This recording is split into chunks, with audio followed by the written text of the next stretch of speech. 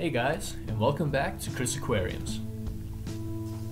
This week we're having a look at my freshwater goldfish tank, which is home to my 2 pearl scale goldfish and a couple of golden apple snails. Now, I had a bit of a problem recently when the filter that I got with the tank broke down. I wasn't surprised because it was an old filter, but I replaced it with a small hang-on back filter that I had spare at the time. Unfortunately, it wasn't enough to cope with the bioload, and along with the prolonged lighting, the tank ended up getting some blackbeard hair algae. While it is not bad for the fish or the water, it is just a bit unsightly. This kind of algae is not that easy to remove by hand, and the best way to remove it is through a process called a bleach dip.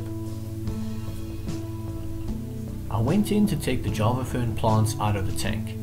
With the gravel substrate, it was easy to do, and I could see that the rhizomes or roots had grown attached to the gravel. I then set up a jug with some water and prepared a measurement of bleach in a ratio of 1 to 20 or 5%. I mixed up the solution and dipped the leaves of the Java fern into the bleach dip, being careful to dip only the leaves and not the roots. As a personal preference, I left the leaves in the solution for about 30 seconds.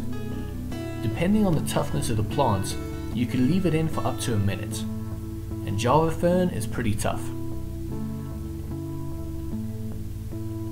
After the dip, I was sure to wash off the plant thoroughly, as you don't want any of the bleach to get back into the tank. And that was it. There was still some debris in the water after moving the plants, but as you can see from this footage, the algae had turned blood red.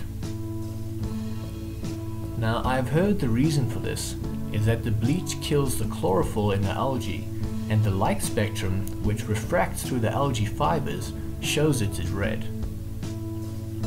You can now see this a bit more clearly from the footage I took once the water had settled down a bit. And from here, the algae will die and slowly fall off, and the plants will also be picked at by the fish and the snails. Now, take a look at what the tank looked just a week later. Most of the algae has died and fallen off, and the tank looks a lot better than it did a week before. Since the algae, I've also added a new larger filter and those 2 golden apple snails that you saw earlier, to hopefully prevent any algae forming in the future.